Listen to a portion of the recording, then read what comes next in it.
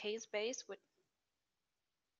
which stores cases that consist of a case description, which captures the state of the world when the problem occurs, then a description of the solution that can be applied in this situation, and the expected outcome that is expected to be yielded by this solution. So when the problem occurs, our twin tries to achieve a case that is as similar as possible to the problem at hand, and tries to reuse the solution. And then it observes whether applying the solution was successful or not. And if that was not the case, it also learns that for this specific situation, this solution does not work. So the case base grows over time.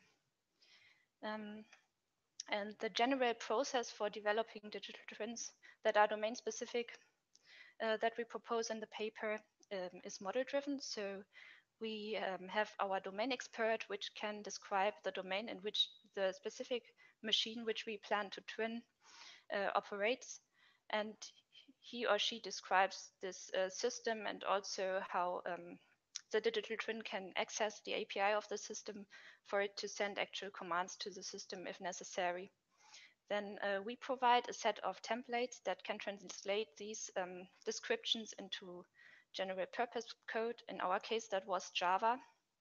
And this Java code is also extended by further handcrafted solutions if necessary. So our generated code can be combined with other handwritten functionalities if necessary. We also provide the case-based reasoning framework. And then our domain expert describes cases that he thinks might occur on the specific machine and provides these cases to the digital twin. And at runtime, the digital twin can then process these cases and react to situations if necessary. So why should you read our paper? First of all, there you can find a detailed description of the whole architecture and the generation process, formal definitions of all languages that we developed and used, and how these languages were used by the domain experts also. And you also find a description of our use case, which was an injection molding machine. Thank you. Thank you, Manuela. The audience knows that they can start writing questions in the chat, and then we discuss all the papers in the end. Thank you, Manuela. Okay, so now we go to the second presentation that is presented by Paul Dean, a PhD student at Lancaster University, that will be presenting their work in exploring the design space of emergent scheduling. Paul, the floor is yours.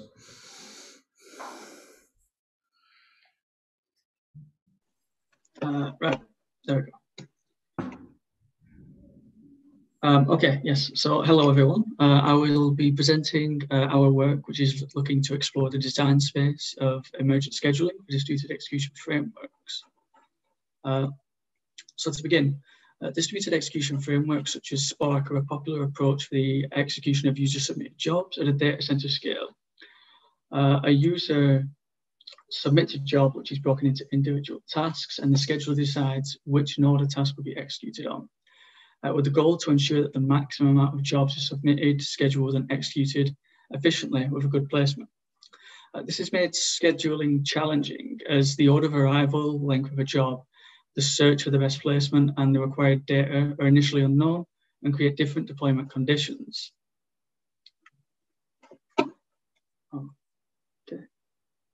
Okay. The challenge of scheduling within a framework and the overall performance improvement gained has inspired numerous approaches, as efficient scheduling affects the completion time of jobs, reducing minutes or hours from the overall computation. The approaches at a higher level may be classified as policy-based approaches. This would encompass the first three listed, where the approach is fixed on the design and usually to a single policy or architecture, or as offline training approaches, which would encompass the fourth, where we use a collection of representative workloads to train the scheduling approach, which then becomes fixed at deployment time. In this paper, we propose an approach that uses online learning with adaptation at runtime. We compose our approach from various building blocks, and each of these building blocks has points where adaptation can be performed that will change behaviour. In this instance, our behaviour is the scheduling policy we use in our approach. This gives us the potential to learn from each workload as it arrives in order to understand which approach is best at runtime. In this paper, we have 3 research questions. For question 1, we ask the theoretical dimensions within a scheduler, looking at the scheduling policies, such as FIFO or FIR schedulers, and the architectures, such as centralized or decentralized. For questions 2 and 3, there is an empirical focus on looking at which scheduling policies correlate with certain workload types, and if we identify points of correlation within a workload, can they be used as adaptation points at runtime? For research questions 2 and 3, we created a real system, which was run on a data center testbed. Our first result, shown in the top right graph, shows that there are divergence points within workload types, which may offer improved performance. Our second key result, seen in the graph to the left, shows that there are clear potential points where adaptation may be performed at the job or task level, as there is enough information available at runtime to accurately detect these points. To summarize, the results found show there are divergence points within workloads themselves and points within the framework which may be used for informed adaptation. Future work looks at building the controller element of the system for the management of adaptations, and to also look at other points within the framework for adaptation at a task level, and as well as adapting the schedule's architecture. This concludes the presentation. Thank you. Thank you, Paul. Okay, now we move to our third presentation that is presented by Ines. I hope that I'm saying the name correctly. It is a postdoc at Paderborn University and is going to present their work in enhancing human-in-the-loop adaptive systems through digital twins and VR interfaces. Ines, the floor is yours. Thank you.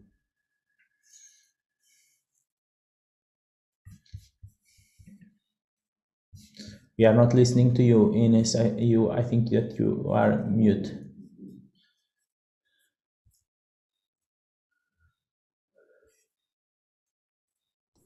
I hope you can all hear me right now. Sorry for the uncertainties I have considered here. I was not expecting that this happens, but anyway, let's start with the pitch presentation. My name is Enes Yiğitbaş, as mentioned already, from NUNO. I'm from the Paderborn University, and on behalf of my colleagues Kadiray Karakaya, Ivan Jovanovic, and Gregor Engels, I'm going to present our work on how to improve human-in-the-loop adaptive systems by using digital twins and virtual reality interfaces. So let's start with the motivation. So most of the existing self-adaptation approaches usually rely on closed loop controllers that avoid human intervention from adaptation. And however, there are situations where human involvement is beneficial or even necessary. So if you look at the different stages of the MAPE-K loop, a human can, for example, act as a sophisticated sensor, as a decision maker to improve the analyze and plan phases, and also as a sophisticated actuator, or also on the stage of knowledge augmentation. So it is at different stages helpful to have a human participation in this loop, but this has several challenges which have to be considered when we want to integrate the human in the MAPE-K loop. And we have especially identified 2 main challenges. The first one is transparency. And transparency means that the humans need to understand what is going on in the autonomous system, as well as it's in its context. And the humans should be provided with feedback, as explanation and visualization about the system state and its context. And what is even more important is to not give this context information in a 2D representation, but in a more spatial context by conveying also 3D related or spatial information. That's why we are using virtual reality interfaces, where I will come later on. So the second important challenge is controllability. And here it is important to manage the degree of controllability. So human controlled versus mixed initiative. And also the question, how can we incorporate human input in the decision-making and adaptation process so that these steps are done in a natural and interactive way. So the central question with this is, how can we come up with a solution which is natural and interactive in a way, so from the perspective of human-computer interaction, that gives the best benefit to control the self-adaptive system. And to better understand this, we have the following example scenario. Imagine a robot system which operates on an assembly line. The task of the robot is to put various objects together to build something. However, the positions of the objects or the obstacles in the environment can dynamically change. And therefore, the adaptation corresponds to changing the robot arm's motion trajectory. Depending on the safety criticality of the domain, varying degrees of human supervision can be required to intervene in these motions. In some cases, I would like to prefer more autonomic control of the robot, so more self-adaptation of the self-adaptive system. In some cases, I would like to take over the control as a human because I need more preciseness or I have other concerns. And therefore, now the central question is, how can we support transparency and controllability for such self-adaptive systems to support human-in-the-loop adaptation? And as a solution idea, we came up with the following idea. So to support transparency, we are creating a digital twin representation of the actual environment. So the real robot is represented as a digital twin with all its physics and with all its realistic representation. How you could see it in the real world, you can see it in the virtual world. And this virtual environment then can be accessed and controlled through an intuitive and immersive remote control by using virtual reality technology. And the advantage of virtual reality is that we really are immersed in this scene, that we see the self-adaptive system, in our case, this robot, that we can see its context, and that we can control this system through different ways. And for this purpose, we have implemented two different control strategies. One human-controlled, fully human-controlled control strategy in the VR interface, and one mixed initiative control approach, which are analyzed in our work. So all the details you can find in the paper. I will not go into the empirical analysis part of this work. So thank you very much for your attention. Thank you, Ines. Okay, so we move to the last presentation by Nicola Franco from Fraunhofer, ESK, and the work is towards a self-adaptive architecture for federated learning of industrial automation systems. Nicola, the floor is yours. Okay, can you hear me? Can you see the screen? Perfect. Okay, perfect. Hello, I'm Nicola. I'm a research engineer at the Fraunhofer Institute for Cognitive Systems. This is a presentation of a short paper towards a self-adaptive architecture for federated learning of industrial automation system. So just a brief introduction what federated learning is. So we have a distributed system composed on several devices, which are connected to a central cloud server. Each device has its local datasets composed by measurements and labels. The federated learning, it's a training procedure where at the beginning, it's a training procedure for machine learning models. So we can consider that Omega, it's a machine learning, the weights, and are sent from the central cloud server to each device. At the first step, each device compute optimization with its local data sets in order to improve the model, and then send the model back to the central server for a global aggregation. And then this procedure iterates several times according to the accuracy that I need. In our work, we are considering a smart industrial scenario where, in this case, we are considering factory connected to a central cloud server, and each factory is composed on several smart industrial devices. And the factory has its own data sets that is different from the other factories. In this framework, we start from a federated aggregation at cloud level. Then we solve a problem through decentralized optimization that I will show in the next slide. And we train the model according to the previous solution. Then we can choose between a local iteration or a global aggregation. Here, the problem we formulate in this way. So it's a multi-assignment problem where we have the devices on the left-hand side, which are computing loss function in each part of the data set, split it into a number of subsets equal to the number of devices. So the problem is this one, according subject to two constraints. The first constraint is that each device has to be assigned to at least one subset. And the second one, that each subset has to be assigned to at least one device. And we want to minimize the loss for all the devices in all the subsets in order to have a better model. And this is a MapK overview. So starting from the monitoring phase, each device compute the loss function into its local data set. Local subset, and compute the mean between the previously computed loss function.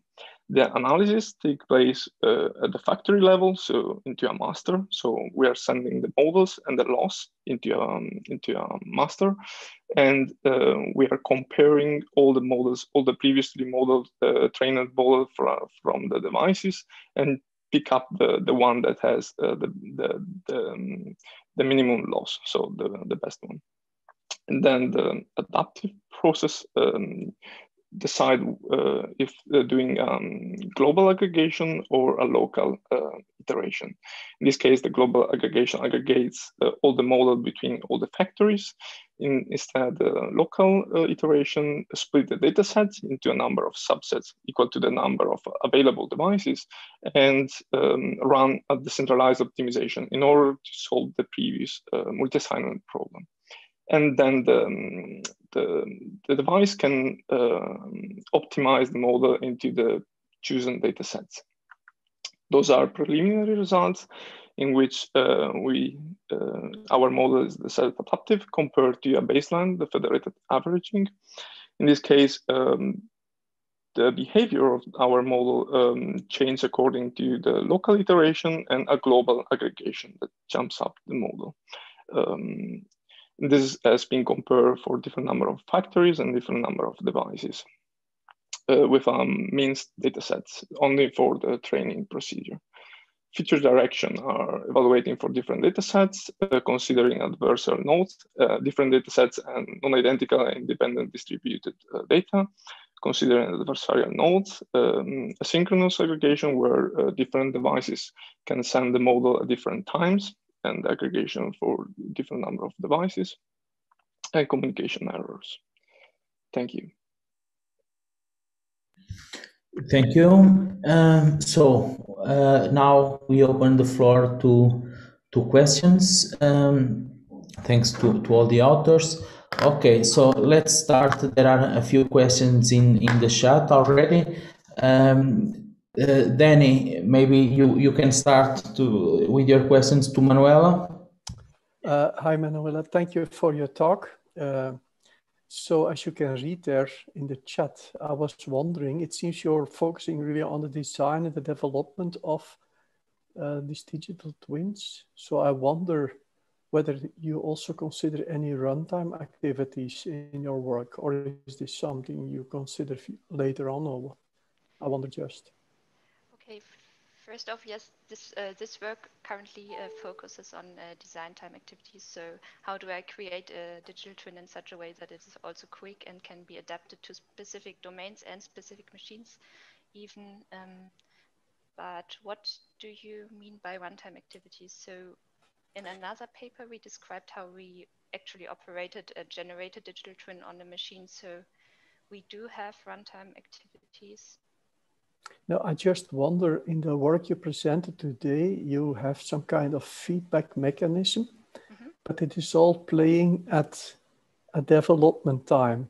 And usually, I'm not saying this is not interest, because I've seen papers that do adaptation in a very different way as that the community usually is doing adaptation. Usually when we talk about self-adaptation, most of the papers are doing these adaptations of an underlying system at runtime. But in your case, you're doing that, in fact, in parallel, probably within a running system to update it or whatever other evolution step you want to make. And you use basically a feedback loop to realize this evolution step, to develop the digital twin you need for that particular domain, right?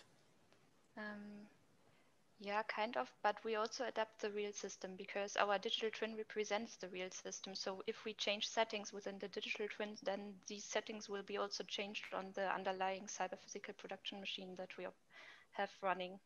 So while your adaptation process is going on, your digital twin is connected with the real system and the changes are enacted on the fly, right? Right. Okay, that so was the not. Twin can send an actual command to the API of the production machine and change the settings that are there. I'm sorry, I missed that part. It explains a lot more. Thank you very much. Very nice work. Okay, thank you. Thank you. Now, Rogerio, please. All right. This was one of the few occasions that Danny confused me with these questions, actually. All right. So. I think when I understood from your problem, Manuel, from your solution, is that you choose on the fly the cases, correct? The cases you use on the fly. You've got several cases in which, depending on the data, you choose on the fly, correct? Or choose one appropriate case among 25 whatever cases. Start with an initial case base, and then we start from that base and look for the most similar one. Yes, similar one. So what my question was around the similarity, all right? Because you're looking for similar. What is the impact of similarity in deploying the appropriate case? Because you might be the situation in which you select a case, all right, which is not perhaps enough similar for the piece you're trying to come up, all right? So what are the analysis or what are the evaluations you do before you actually, the operator, press the button and goes ahead in the situation that the case doesn't match, is not similar enough to what you want to produce or the operator wants to produce? Okay, so we have two cases. First of all, we find a similar case.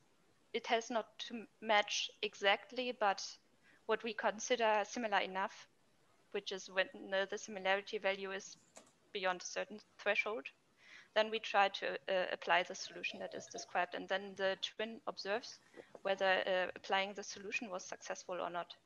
So after that, we will have a new case that is matched exactly to the situation that has been initially been causing the problem, and with an expected outcome, which was what happened then after applying the solution.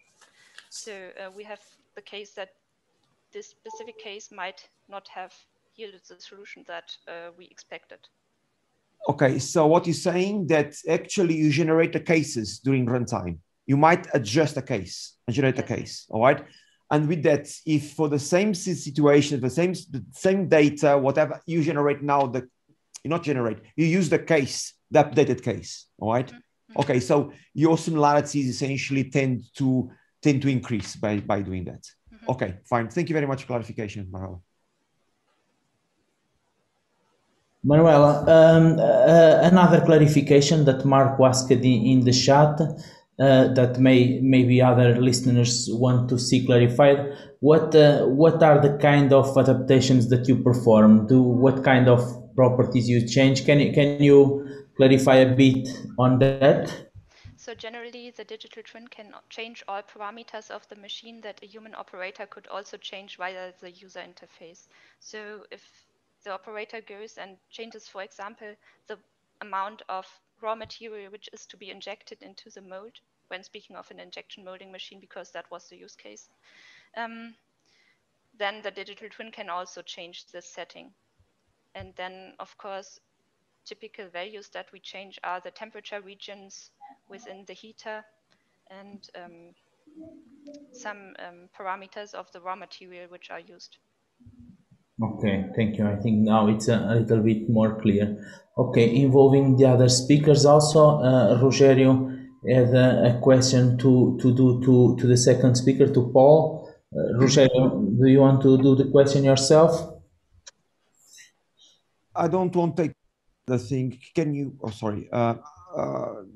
What would be the impact of changing the scheduler algorithm during runtime?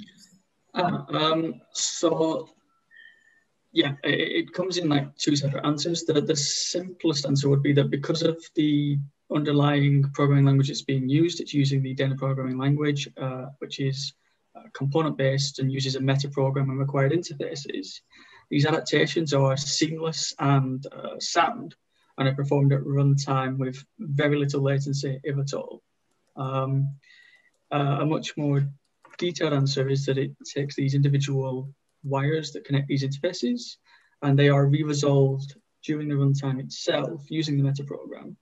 And any function passes that have been made are somewhat isolated and passed to the next. So as soon as the wire has been changed, previous functions are still performed as if there is no delay.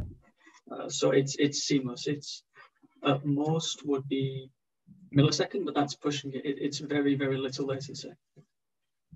Okay, sorry, Nuno, but I'm had problems with my computer, with my thing here. So, Paul, what my concerns is that because you're changing the scheduler, all right, yes, there is clearly a discontinuity there. Of course. All right. So, and that discontinuity might affect how other tasks are going to be executed. Fine. Yes.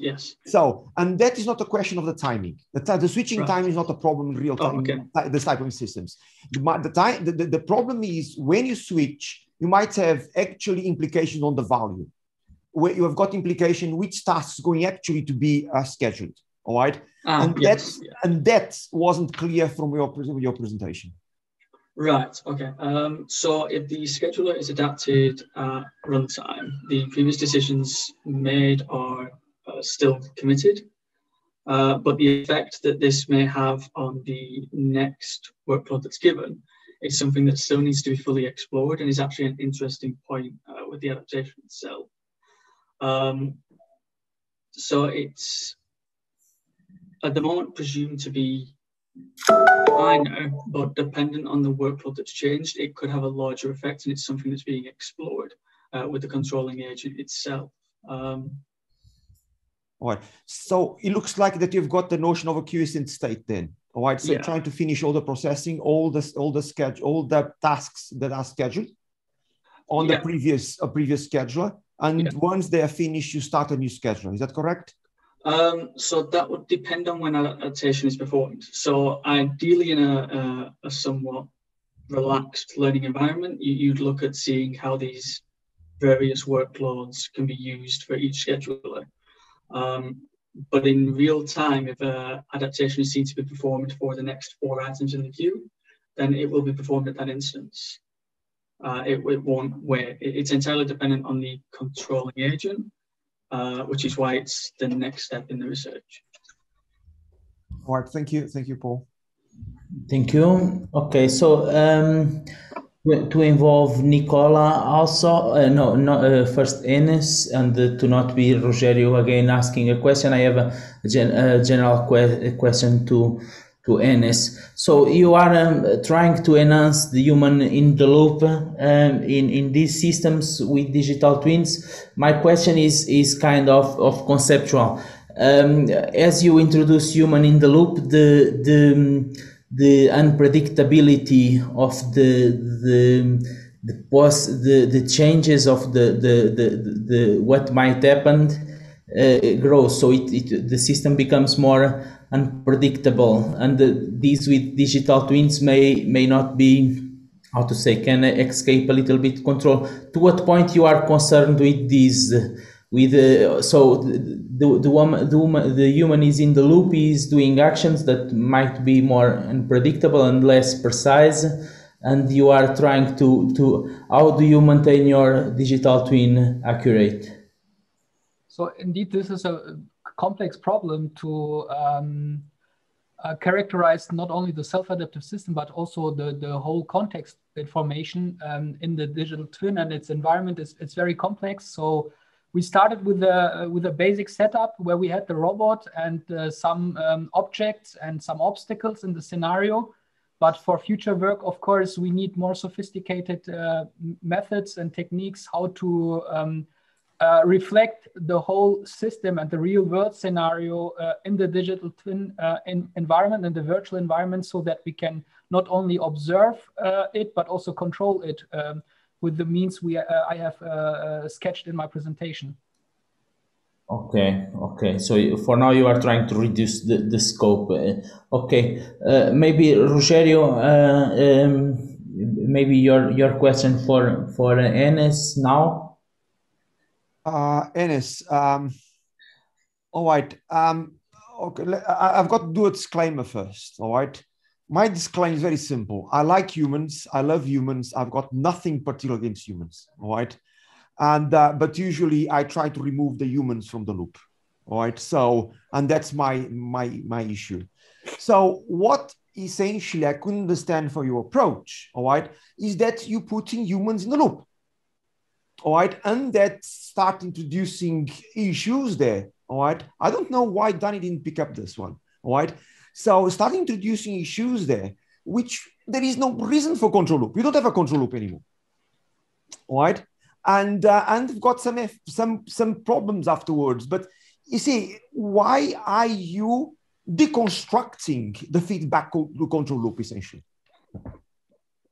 Yeah, in some cases, the human can have the better or more sophisticated functionalities regarding monitoring, analysis, plan, and execution. And in some cases, the human capabilities are better. So that's the reason why we are trying to design or keep things different in our approach.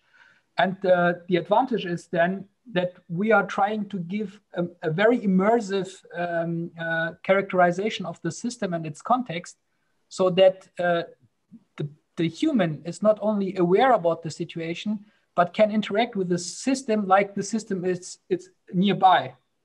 Also, maybe the system is in a hazardous situation or far away.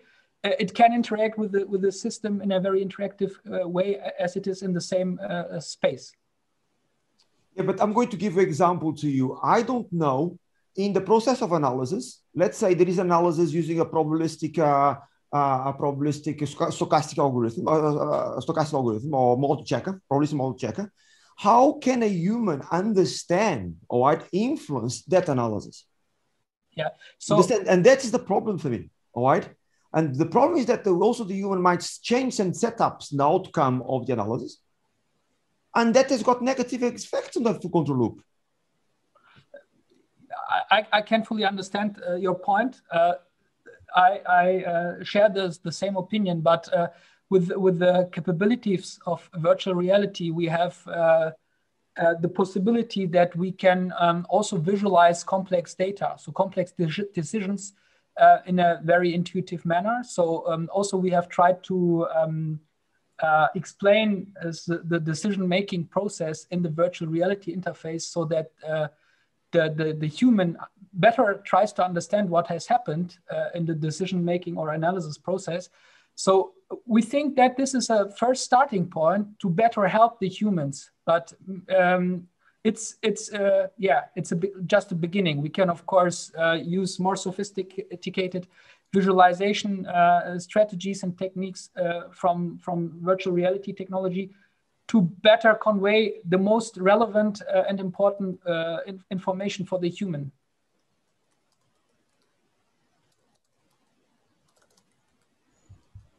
Okay, thank you. So now a question to Nicola, to also involve him in the discussion. Danny mentions that the presentation of Nicola is a nice example of he is referring to the very first presentation of the first day of SIMS, and then the question. So Ines, maybe you can do your question to Nicola, please. Ines Valentin. Yes. Hi. So from my understanding, you consider that the devices in a factory always have access to the same partitions of the dataset, and that is fixed throughout execution.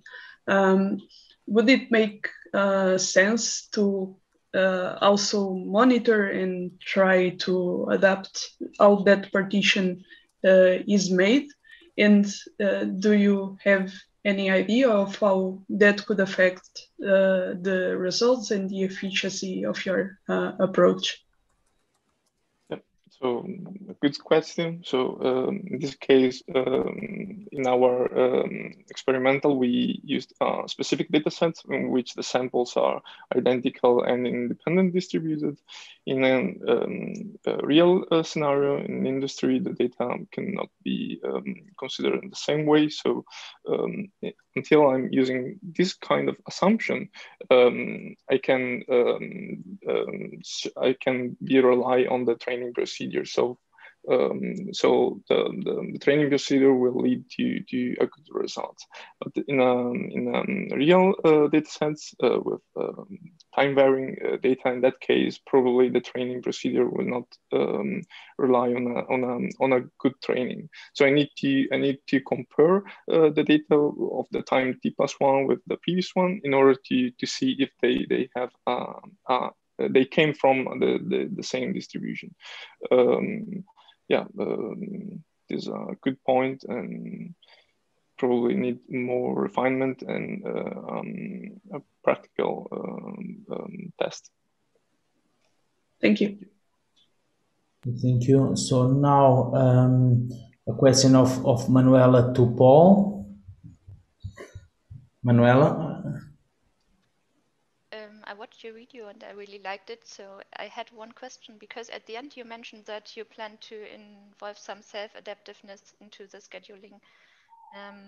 So what kinds of adaptation mechanisms do you think of when you say that? So was it referring to the point with the multi-tier scheduling, just to clarify? Yeah, so with that, at the moment, when we're looking at informing scheduling decisions of adaptation, we only look at the scheduling decisions made in the resource manager itself. So that's a single node which encounters all workloads submitted. So what we plan to look at in future is a much lower level in the system.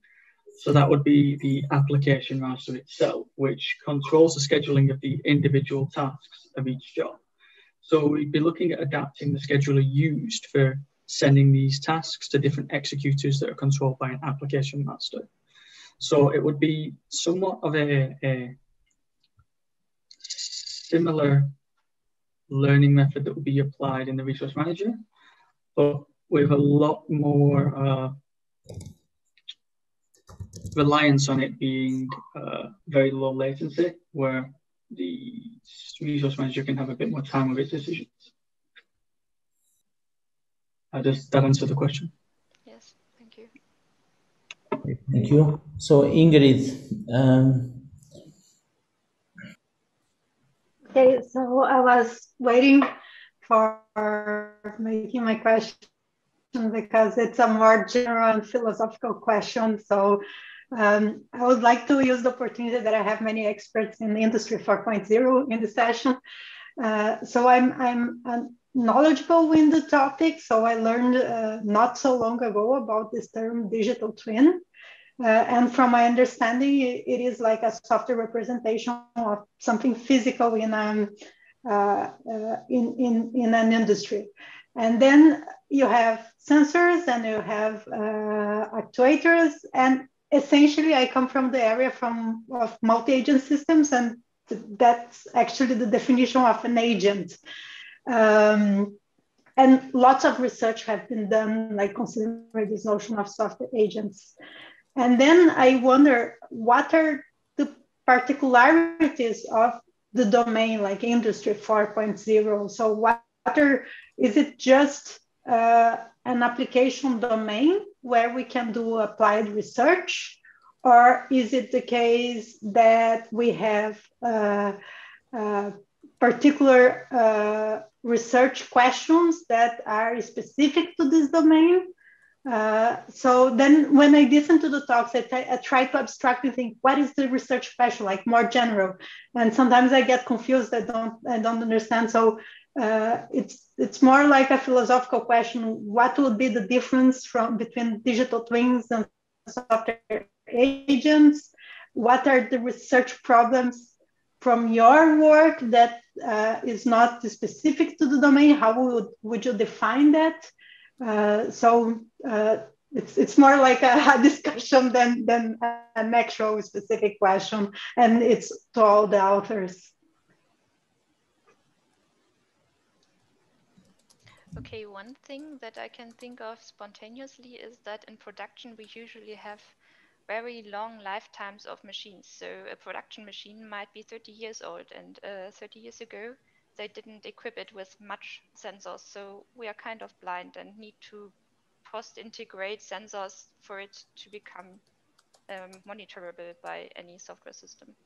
So that might be a difference to other domains. Okay, any other takes for the question from the authors? I was thinking in the same direction. So probably in case of digital twin, you're doing like a predictive maintenance of the system. So you're not really acting on the system.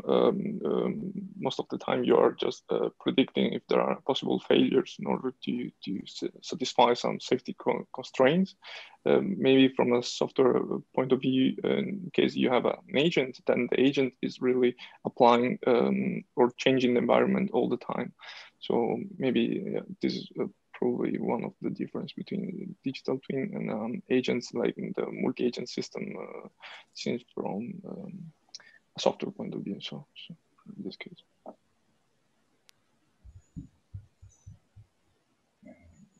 Okay, one simple follow-up from me on this sequence. Can we also assume that some of these systems are, how to say it, although they are quite complex and involved physical work, are less complex than large software systems? Is this assumption true or not so much?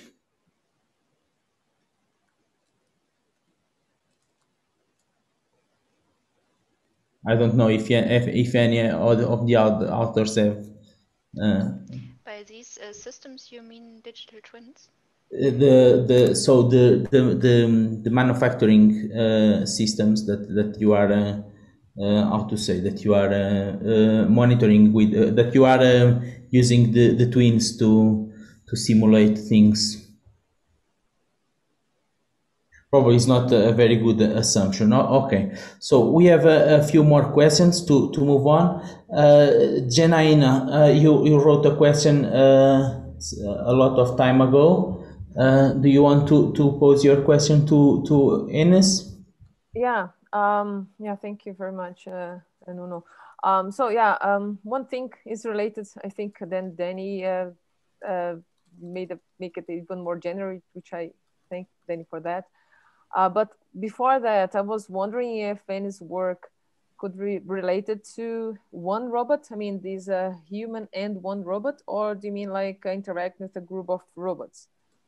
You use here, as I understood, the PDDL for planning, and then you use AI to devise what the plan to be deployed, which is not really, I don't know how complex that should be, but I was wondering how much you need that for one robot and how much you need that for a group of robots. But I understand that bringing the idea of these interaction between the human and the robot in this kind of virtual environment, it looks nice. But I know there are many more constraints to be considered, especially when you consider the interaction between robots and the role of the human in this interaction, which goes to what Danny follows in the question as for what's the role of the human in this adaptation issue. So there are two questions here, I know, but what I mean is when you talk about adaptation, so I guess the challenge here, it should goes in a, let's say, in a way that you justify why you need the adaptation here, not the interaction between one human and one robot, right? If it's not that clear, I can further clarify, but I hope I made my point. So I just can try to clarify our initial scenario we have focused on in our work. So it was a stationary robot with one human controlling it. But the solution was designed in such a way that it is generalizable also for more humans and more robots collaboratively interacting with each other. So that's why we have also used this PDDL approach, so to be able to also manage more complex scenarios where we have obstacles between these different stakeholders in the real world scenario, which are then reflected in the virtual world, so that we can, so to say, argue about what is happening in the real world, also in the virtual world. So regarding the question in the chat box about the battery level and move constraints, of course, this has to be considered when we have the mobile robots, power, energy consumption, etc. These are aspects which then, of course, have to be integrated in our or extended in our approach. But this was currently not the main focus of our approach. It was more about how can we come up with a novel virtual reality interface to support the basic steps in human in the loop participation. That was the main goal at the beginning. Yeah. Okay. So then I come back again to the question of Rogério. So what is the role of the human here? I don't know. I see motivation, nice interaction here when you have like the human in the loop here. But yeah, we might need the human here, but I don't know if the problem is clear enough for you to justify having the human here in the loop, because it gets way too complex for you to consider here. The presence of the humans, not to mention the complexity of having the robots in their own domain and the constraints and all the adaptation issues that they have to face. But I see the contribution here more towards how do you integrate the human in the loop in all this virtual environment as one. But it's just that the adaptation itself is not that clear to me. What's the role of the human here? So maybe there is a clear case here that you guys have envisioned. But I see in the paper there's one part that you mentioned, that you guys mentioned here, when you talk about the new cases of adaptations that you didn't have an adaptation plan. So probably in the lines that Manuela mentioned before, when you deploy the solutions in the digital twins once you have the planning for them, right? So maybe this is the thing that you may help, like the configuration space or adaptation space, actually, when, for example, there is a situation that has been not foreseen, and maybe there is a direction that they take, and then maybe humans can explain better than the machine have a solution for them, exactly. Right? Exactly. Maybe this could be the case. Maybe this, but this kind of motivation, I'm sorry, but it was not clear to me from the presentation or even the beginning of the paper. But it's nice. I think there's an interesting direction here to go. Thank you. I just would like to suggest to look into the longer presentation where we have also embedded some videos of our VR interface with the different control strategies. So for me, it was not in time so to present both videos in the pitch presentation. So if you are interested, take a look, please. Okay. Okay, thank you. So there is an interesting discussion going in the chat. We have a few minutes Elias will make a question that is not related to that, and then we will use the last few minutes discussing what is going on in the chat. But Elias.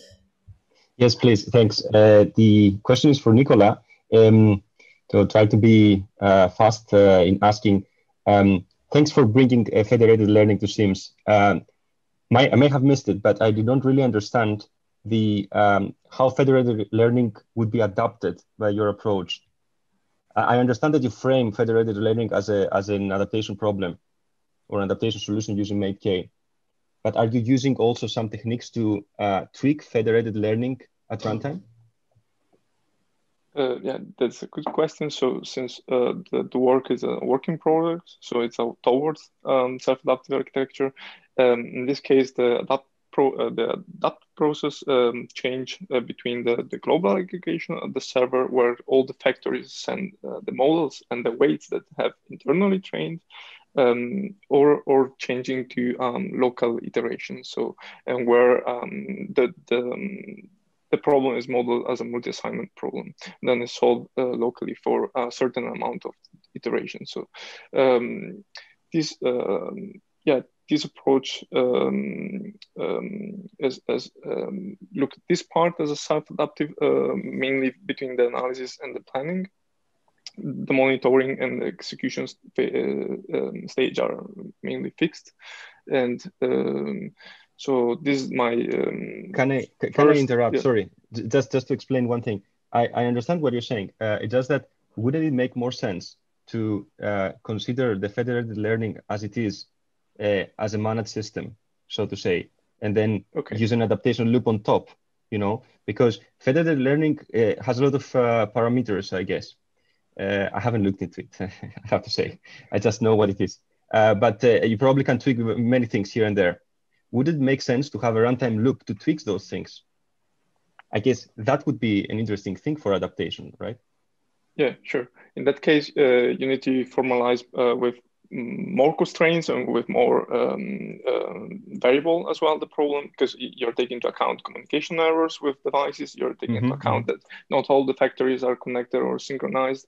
And in that case, you can build MapK loop even on the top of the cloud system. So maybe, so you will have two control loop, one on the factory level and one on the cloud system. And in that case,